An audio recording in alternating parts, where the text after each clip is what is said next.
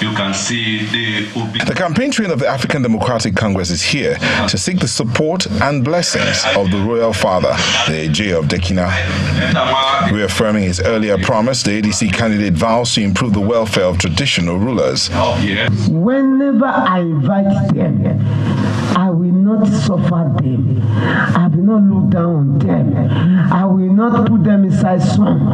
I will not bring them without provide accommodation. The best accommodation I will provide for them. I repeat again. The royal father pronounces his blessings on the candidate and his deputy.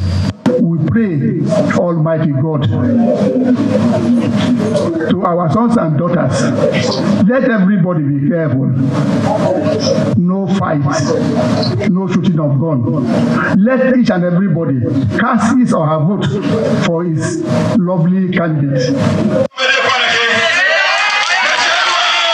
From the palace, the campaign train moves to Oju, the hometown of the party's deputy governorship candidate. While asking for the vote of the electorate, the party promised to improve road infrastructure in the area. This place produced a governor before. Governor Kwemi Kwobi. How comes your road is not done? Leke, In our time, within 1 year, this road will be constructed.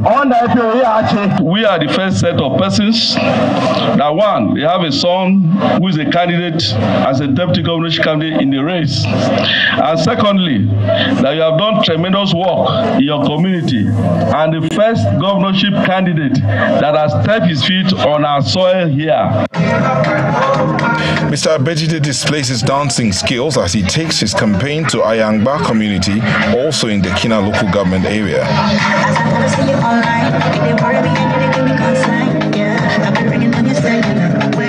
He tells the people that he remains the best candidate for the job. Something normally happens in Ayangba here. You don't normally have your vote in bulk. Even Ampa used to vote more than you. And in population, you are more than them.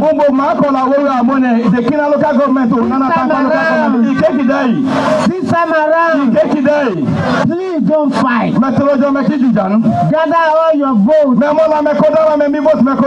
give it to ADC. Mr. Abejide is promising to fix roads in the Dekina local government area within his first year in office.